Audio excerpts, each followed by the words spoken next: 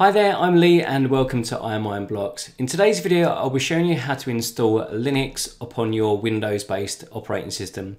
So a lot of you guys have been asking about Linux operating systems, and I know a lot of you guys are not too comfortable with it.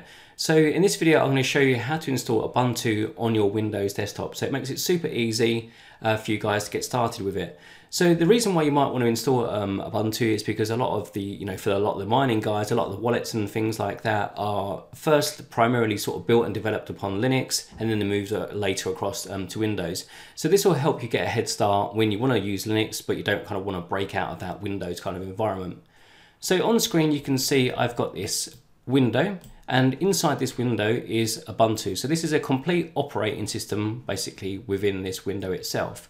So, and this window is running on Windows. I'm using Windows 10, but you can get the idea. So inside of this kind of window, it's a full operating system, which is Ubuntu. It takes a little second for it to refresh, but inside here, we can open up a terminal. We can do all of our commands. We can do all sorts, exactly as if it was a dedicated machine, but this is called a virtual machine. So it's kind of a computer inside a computer. So this is really good if you want to use wallets, CPU miners and things like that. The only kind of part that it's a little bit restricted is using GPU miners. So you can't access your full GPU performance and power via this virtual machine, but that's kind of the only restriction. In all other aspects, it works just like as if you're in front of that computer.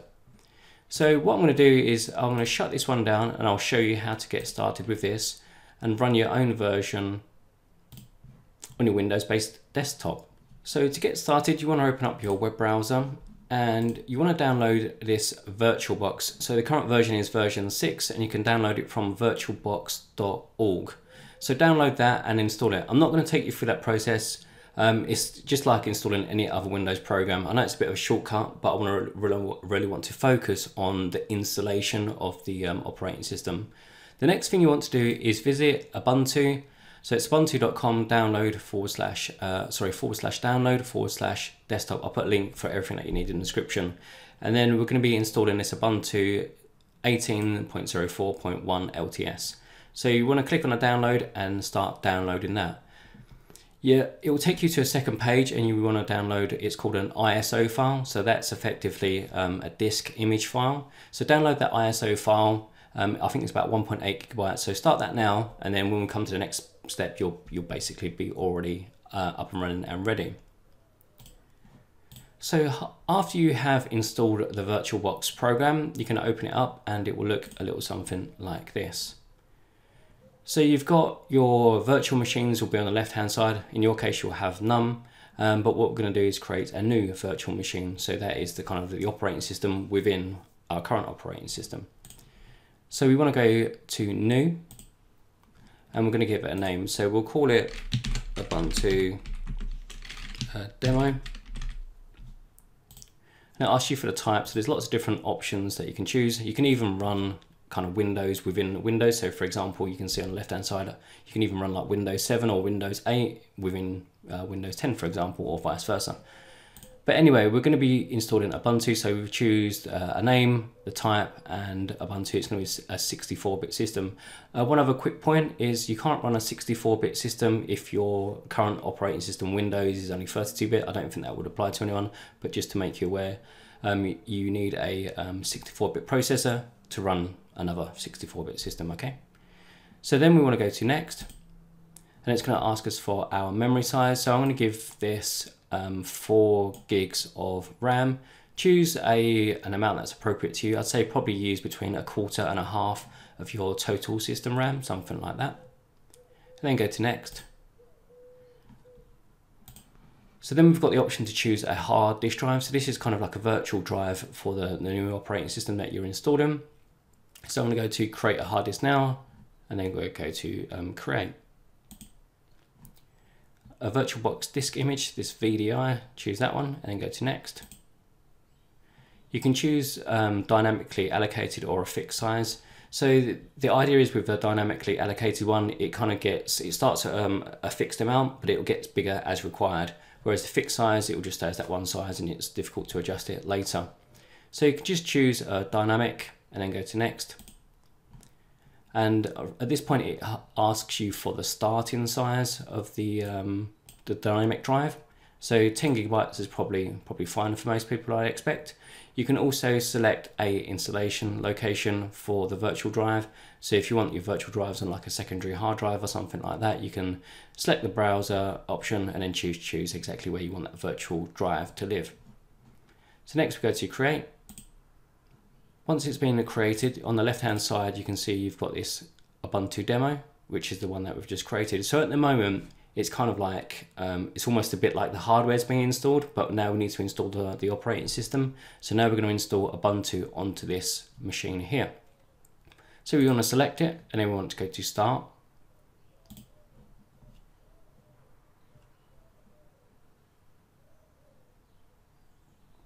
So it says select startup disk. So this is a bit like putting a disk in the CD-ROM.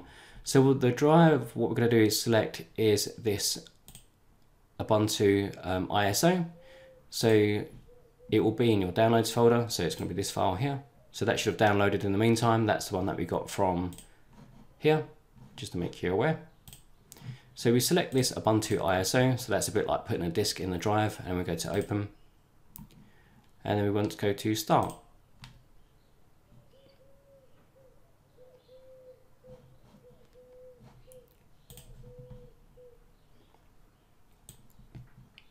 Resize this, make it a little bit bigger.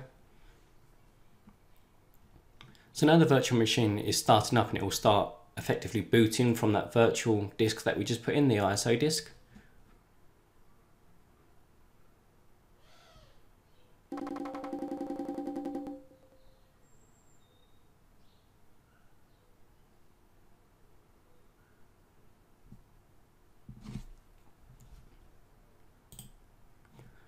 Okay, so it might take a little while to show this page, but this is effectively what you're looking for. So this is going to start the installation process.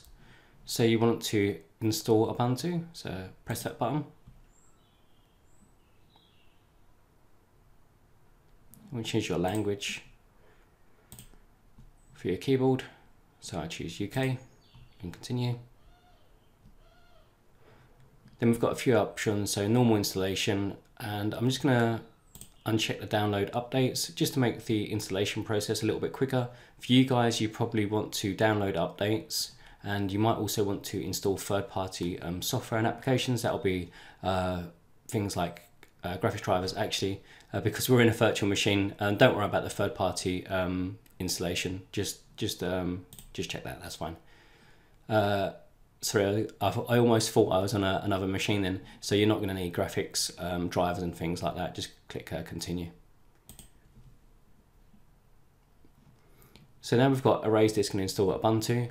So you want to choose this option. You can also use something else just to double check you're installing to the correct drive, but it will install to your virtual drive, that 10 gigabyte virtual drive that we created. So you want it to install now. You might get an option like this and it will just say like SCSI free and some information regarding that drive, but it will be the correct one. It will be the virtual drive that we created earlier, the 10 gigabyte one. So select that and we click continue. Choose our time zone.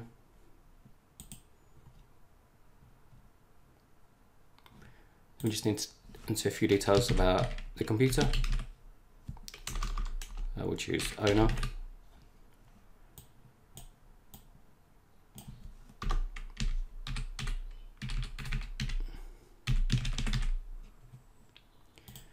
And we'll pick username and a password.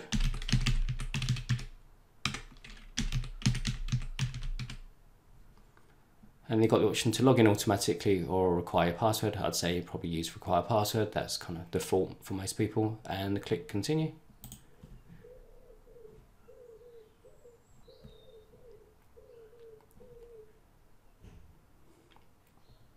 So now it's going to go through the full installation process of installing Ubuntu. So this will probably take a little while, bearing in mind that you're only using by default, you're only using a tiny fraction of your CPU power and also a low amount of memory. I'll show you how to adjust those settings in a later section. But we'll just leave that installing for the time being. Okay, Okay, so the installation has now just about completed. So we've got a pop-up and we just need to restart the computer. So that is the VirtualBox. So we just hit the button to restart now.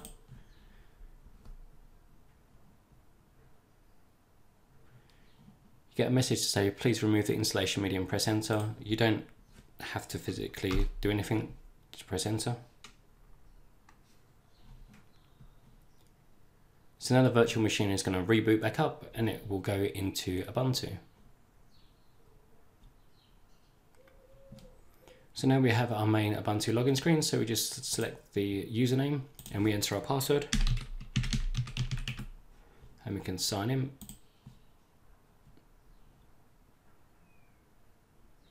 So I'm just going to resize this box just a little bit.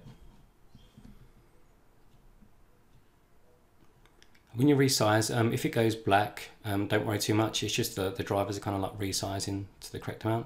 So when you first start, you'll get this kind of notification. Just click next, next, and don't want to send any system info, next, and we are done.